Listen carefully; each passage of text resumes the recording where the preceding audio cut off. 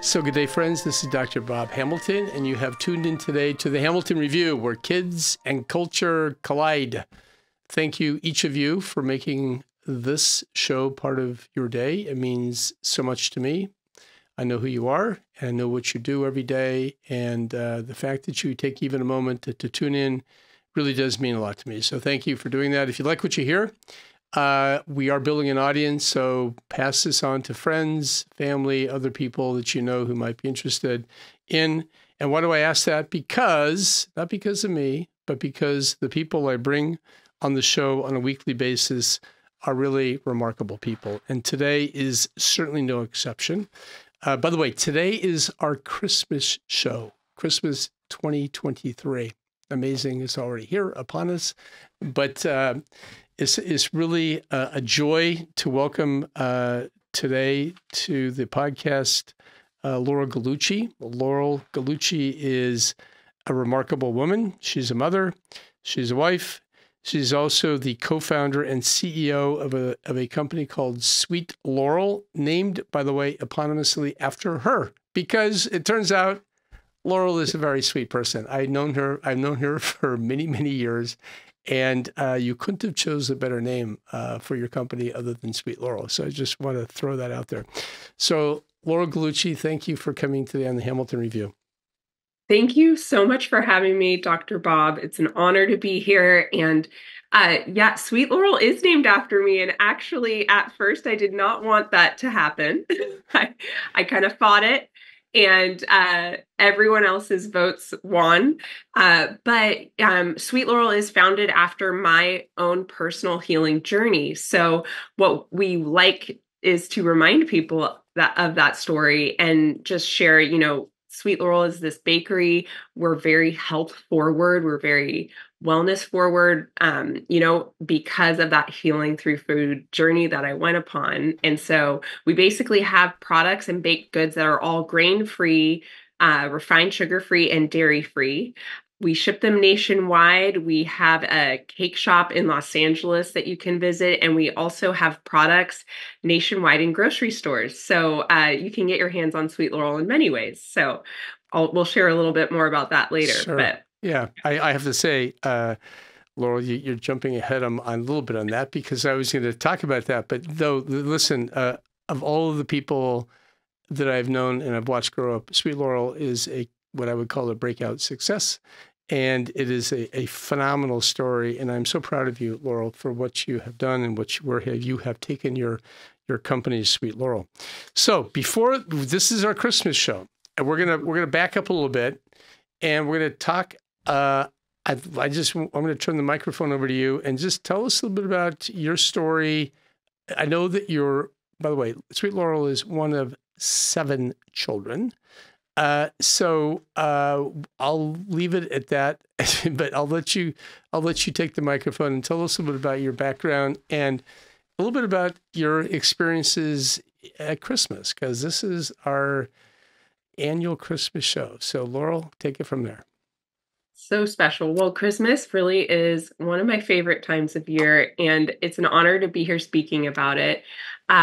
When I was a child, my Christmas memories are really formed around attending Christmas concerts, wearing like red or green velvet dresses, and having a house decorated to the nines for Christmas. My mom goes big on Christmas decor, and she still does. I think she has like over 20 Christmas boxes that she stores at her house. So it's a lot. And as a young child, I just remember the decor and all the special colors and the music associated with Christmas. And as I got older, I started to learn what it was really about. And it's such a special time of year. You could argue one of the most special times of year, and really centers around the birth of our Savior and when he came to earth. And I think that that's really cool.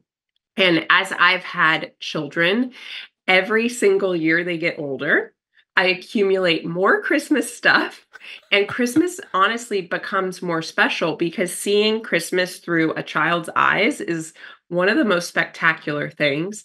And my oldest is like, we call him the Christmas cheerleader because he has like a countdown calendar. He like puts on the calendar the day we're decorating for Christmas. He wants to know when we're going caroling. He wants to know all, like he remembers all the traditions, and he's only 6, but these traditions are really important to him as a 6-year-old. And he remembers every single piece of decoration we have and where we had it in our house, and make sure it goes in the right spot. So like it's as I've had children, I've realized just how special it is for kids and how it can leave these like indelible stamps on their memory, like I have. And so it's, more and more special every year as my kids get older, for sure. So we have to take pictures of all of the decorations. I actually think that we have more than 20 boxes, Laurel. I Oh. know because we have serious Christmas decorations. And I do know your mother, and I've been in your home during Christmas time, and she goes big. She goes big on Christmas, but it's beautiful. And my wife goes big on Christmas too. We have serious decorations everywhere, and but we have to take pictures because sometimes my wife forgets where she puts things, and she likes to have them in the same place every year, and it's actually a lovely, great traditions. I do think that this concept of, the idea that, what is Christmas all about? When you really kind of back it down and you kind of go back to the origins of Christmas, Santa Claus wasn't there. The reindeer weren't there. The snow, Frosty the Snowman was not there in Bethlehem. Jesus was there. And I think that when we go back to the foundational aspects of Christmas, this is a profound concept. How do you introduce this to your children? Yeah. Well, that's such a good question. Obviously, we have like so many different types of Christmas books and Christmas stories. My kids are very well read in all the various Christmas characters, if you will. But as they get older, it has been really awesome to be able to, share with our kids, because they'll ask us, like, hey, is Santa Claus real? Like, they just ask us questions like this. And these are really hard questions to answer because it's like, okay, so where do we draw the line? Because they actually want to know Sure. if Santa Yeah. Claus is real. But, we just try, my husband and I try to do our best to reiterate, what Christmas is about. It's a date and time in history that we celebrate because it's the date that we celebrate Christ coming to earth as a baby. And, as our children get older, it's been really awesome to reinforce that. And we haven't started, some of the Christmas traditions that I'd like to do as they get older. Like, I want to get more into Advent calendars and things like that as they get older, and reading the scriptures associated with Christ coming into the world. But it's been a really fun journey to just talk about the true meaning of Christmas, teaching them the Christmas carols surrounding that. Every year, one of my most favorite traditions is our neighborhood where we live. We go Christmas caroling every year in the neighborhood, and it's so special. And my kids get all their little bells and instruments, and it's a really special time to sing carols in the neighborhood. And that's something I did as a child, that when we moved to our new neighborhood, they were already doing. And it's like, oh my gosh, this is perfect. It's great. So, through the Christmas carols, you can learn so much about, the true meaning of Christmas, which is really special. And the big thing we're trying to maneuver right now is, the children. I have a 6-year-old and a 3-year-old. They're more like 6.5 and 3.5. And they are very focused on gifts, right? Oh, so yeah. It's like, they associate Christmas with a lot of gifting, and it's like, yes, that's a big part of it.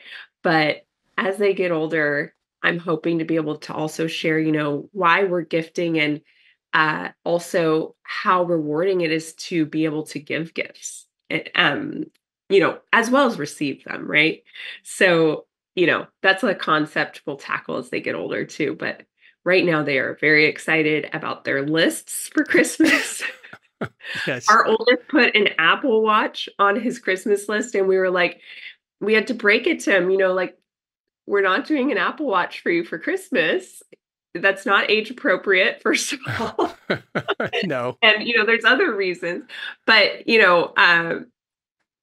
learning, like, he can't just ask for everything, right? So that's also a fun concept. I guess he can ask for it, but there's no guarantees that it's gonna happen. Did you ever believe in Santa? So I think, it wasn't really a big focus at my house growing up. And I feel like from the beginning, I just knew it wasn't like a realistic thing, maybe because I learned about him a little older. But, my mom was pretty into making sure, like, we didn't think our presents were from Santa ever, Yeah. so Yeah. from us as a small child, that was kind of my remembering of it. And I happen to be a history nerd and really enjoy that the story of Santa Claus comes from an actual person, Saint Nicholas, and just that story of what he did for people was really incredible too. And it's interesting to see how different cultures have taken it and moved it forward. And I love the joy that it brings to people, quite frankly. And it it is really an interesting thing to know. Like, he was an actual person, That's right. and this is how it's morphed over the years. Absolutely, he was, and I don't think I ever believed in Santa. First of all, I never bought into the whole coming down the chimney because the chimney was kind of small, and I very Right. quickly figured out that I'd look up the chimney, and I kind of go, I don't think Santa can fit through there, and I remember being a little bit perplexed by that. My parents weren't necessarily big Santa people either, but Mhm. the but the reality is that I think that Santa brings, listen, by the way, the other thing too is I realized that when you were out shopping, there were Santas all over the place. And you kind of Mhm. go, dang, if there's one Santa, what are all these other Santas who are like in that store and this store and this store? Imposters. It was a confusing kind of time when I was a young boy trying to figure out who the real Santa was. Right. But I do love the story of Saint Nick. I mean, Saint Nicholas, who was actually a very generous soul, and the concept of it is better to give than receive. He got that. He got that pretty straight up, and he was a good guy. Mhm. I don't remember all the details of his story, but I know that he went around and he blessed people on Christmas.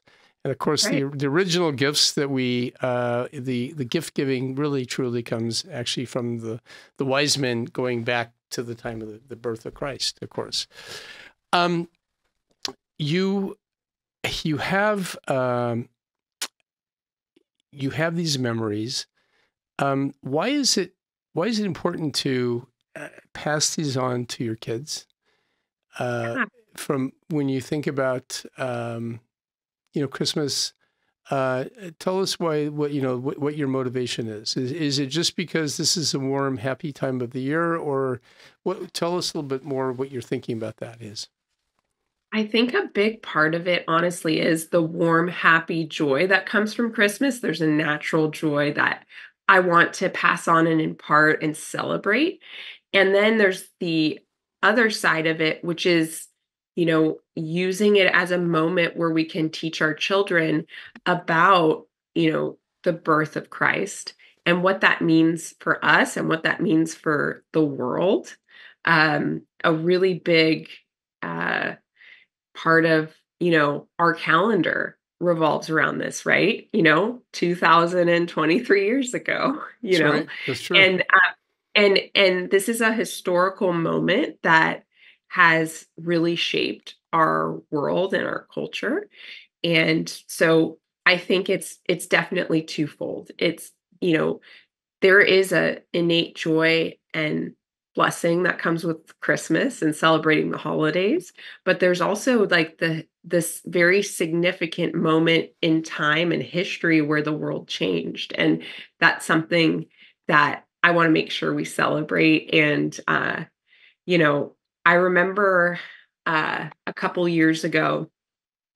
Uh, I wasn't always, as into decorating our house, for example, before I had children. Right. It was kind of like oh yeah, it's the holidays, we don't need to go all out, you know. But as I started having children, I got more into it. And a friend of mine just really shared, like the importance of making it a special time, not just for your children, but just for, just so that they know that this is a significant moment in history, that, sharing and like making sure like that our joy spreads to others on why it's a special time of year is also really significant. So right now, currently, our house is decorated inside and out. And, my husband happens to be a trained electrical engineer who just knows a little too much about how much like power and capacity one house can hold in terms of Christmas lights. And he maximizes that. So we have like thousands and thousands of Christmas lights on our house. And it's honestly, it's so fun. And it's something that my husband really enjoys doing, but then also like the neighborhood, everyone is so grateful that they call our house the gingerbread house. We basically turn it into like, it just has so many lights that's what it kind of comes off as. And, it's really a thing we can share with our community too. And yeah. I think that like love and joy of Christmas is so important to share. So our house is decorated on the outside too, which is why we have all the boxes, by the way. And so we also put Merry Christmas on the wall of my house, as you probably know. When you drive by my house, you see this big Merry Christmas, which is I do that with my own two little hands. I go out there and I tell people that's my gift to the community is Merry Christmas on my wall. I've always been impressed by your penmanship. Like, how are you able to do it on large scale? Yeah, I'm better on large scale than small scale. I'll just tell you that right now. But, one of the things that I think is really profound about Christmas, too, is what you've already alluded to, which is the idea of giving. Mm-hmm. There is, by definition, I think Christianity is a very generous faith. We have, the words of Christ are, "It's better to give than receive." And I believe that. And I think that you have to do it. You have to engage that. Certainly as parents, giving gifts to your children is such a joy. It's to actually watch their little eyes light up and delight in a gift is so much fun.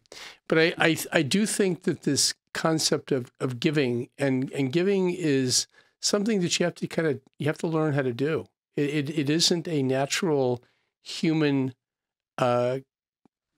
innate characteristic. I think you have to teach yourself how to be a giver.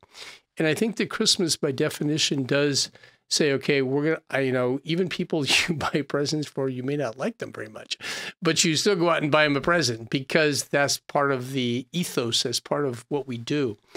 And I think that, but in doing that, in that action, my experience has been that you become a different person. You become a giver. And that to me is a profound characteristic, which hopefully will carry over in not only in Christmas, but into other parts of the year as well. Your thoughts about giving, Laurel, sweet Laurel? It's one of those things where I think it's a very special concept. It's better to give than to receive, right?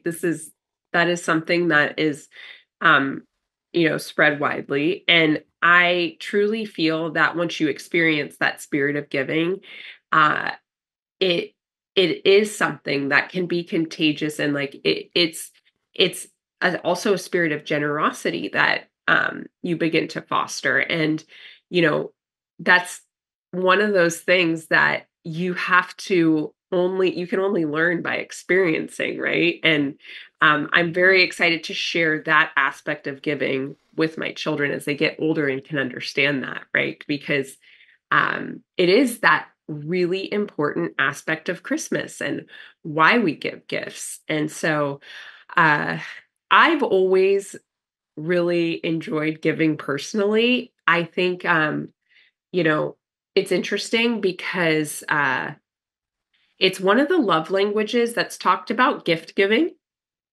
And I definitely think it's actually one of the ways that I share that I love people is I give them specifically baked goods. They're usually, or it's always like something sweet or baked or whatever.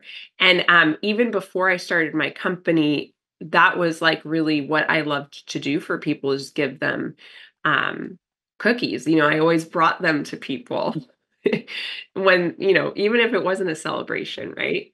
And that's always been a way that I've shared, that I love people. Yeah. So I think it's really awesome that it's kind of come full circle for me in terms of a career, and what I'm fully engaged in every day is, our mission as a company is to give people the most nourishing and delicious baked goods possible. And that's really what we're trying to do. So it's a special thing that I get to take part of on a daily basis. No. Yeah, no, I think that that beginning, your passion has been, baking and making these these cookies and whatever you make. But I do think that began with the whole idea. And I remember actually, Laurel, you bringing cookies to our home for different events we've had at the house. So I can attest that this is exactly part of it. I do think that also, going back for Christmas for a moment, even young children really get a thrill out of giving. They give something they made. I have a granddaughter who's into pottery. She's a little bit older and she does pottery. And I kind of know what she's going to give me for Christmas. I hope I don't ruin this for her. But because I've seen a couple of her little things, and she's very, very excited about giving these particular gifts to the entire family. And I think there's such a moment where we can actually teach children this is a good thing. And that spirit of generosity that we want to foster in all of our children, this is a perfect opportunity to do that. I'm going to change. I want to kind of allow you to kind of share a little bit about your company, because I do think that you mentioned it earlier on in the show here about Sweet Laurel. Sweet Laurel, can you tell a little bit about your story? Because I think this is really a very profound story, and how your company actually kind of got going, and maybe share a little bit of, as we finish up here, a little bit about some of the things that you actually have going for Christmas, this Christmas season through Sweet Laurel. But can you share a little bit about your story? I think it's a really fascinating story. Thank you so much for allowing me to share. So basically, about 10 years ago now, I was diagnosed with an autoimmune disease, and it's called Hashimoto's disease. And when I was diagnosed at first, it was kind of business as usual. I didn't notice any changes in my body. But as the months went on, I did start to notice like I was experiencing extreme lapses in energy. My body systems just weren't functioning normally. I wasn't digesting food properly. I had been losing a lot of weight, and just experiencing all these things that weren't normal for someone in their 20s. And it was a very jarring experience. And it got so bad that I had to take off a year of teaching. I was a school teacher at the time, and that was very hard for me because, I had fully been trained to do teaching and I was so passionate about it, but I was really sick. So I started to work with a doctor who's a functional medical doctor. She basically told me, that with my autoimmune disease, if I wanted to experience some healing, I needed to cut out inflammatory foods. And so at the time, I was eating basically a normal diet, normal food, right? And she had me cut out all grains, refined sugar, dairy, and legumes because at the time I was not able to digest these foods properly and they were causing a lot of inflammation. And particularly with thyroid issues, which Hashimoto's disease is a thyroid disease, it's really good to try to lower your body's inflammation. So I tried this diet cold turkey for a year, and literally after a year, my inflammation had subsided, and my body was starting to function normally, and it was really a miracle. And so this method of eating was really working for me. And within that year, I started to really realize, because this was like 2014, you couldn't go to the grocery store and find anything that was grain-free, dairy-free, sugar-free. Like you pretty much were just buying produce and, you know, animal protein at that point. Like there weren't any like snacks or baked goods or anything you could buy at the store. And so I started making all my own food. And of course, baked goods were included in that, brownies, cake, you name it. And came up with a style of eating that worked for me without the grains, refined sugar, and dairy. So I started creating these recipes that were actually really tasty, and giving them to friends and loved ones. I got all this positive feedback and I started to share them. And it was when I gave them to one of my dear friends, who's now my business partner, Claire Thomas, that she was like, Laurel, this is not your average gluten-free baked good. You need to do something with this. And so that was 2015. And we decided to go into business together and share these grain-free, refined sugar-free, and dairy-free treats with people. We started basically locally in LA, teaching workshops and classes and selling on our website. And then we started to do some nationwide shipping a few years later and wrote our first cookbook, followed by a second cookbook, and opened our cake shop in LA and started, shipping products nationwide, which was a really big deal. We're still the only grain-free, dairy-free, sugar-free bakery shipping cakes and pies nationwide. Wow. And so there's quite a demand for it, actually. There's so many people who have to eat the same way that I had to eat in order to heal. Lots of people with autoimmune diseases come to Sweet Laurel. We have a huge diabetic community that's part of Sweet Laurel, and people with celiac disease. And I would say about half of our customer base are these individuals that are seeking healing, and they just need to cut out one of those food groups, Sure. gluten, usually, or dairy or sugar. And the other half is just people that like love good food. Sweet Laurel actually tastes good, even though it's free of grains, refined sugar, and dairy. And, they want the best thing that they can buy in terms of a baked good that's not going to give them a sugar crash or, be super unhealthy for them. So that's a big, we've got this great community of supporters, and it's been great because this year we launched our products in grocery stores, and we were so grateful and impressed by our community because they really went out and supported us. We've had incredible sell-through numbers in our grocery store launch, and even our buyers are shocked at these grocery stores that are nationwide. They're like, wow, Yeah, wow, you guys can really sell baked goods or baking mixes. And that's what we have nationwide at Sprouts. And it's been a really great thing to go into that part of our business, this grocery launch, with having this awesome community because they're supporting us so much. And we're also bringing more people to the fold, so to speak, that are learning about the brand for the first time. So it's a really fun and exciting time at Sweet Laurel, and our goal truly is to give the most nourishing and delicious food to as many people as possible. So being in the grocery stores is like a way we can do that further. So I would say it's a huge jump, and good for you. I'm so proud of you.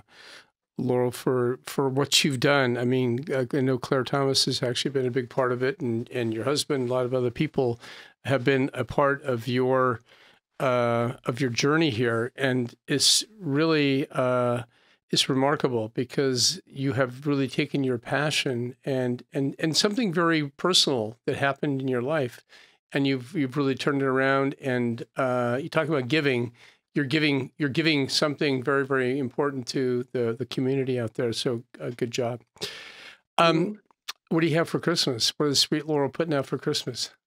Thank you so much for asking. So right now, our biggest thing that we're selling is our vegan gingerbread cookie dough. So it's a completely grain-free, refined sugar-free, dairy-free cookie dough. It's on our website, so it ships nationwide. But if you live in Southern California or the surrounding states, we are actually at Whole Foods right now. So you can pick up our cookie dough seasonally at Whole Foods.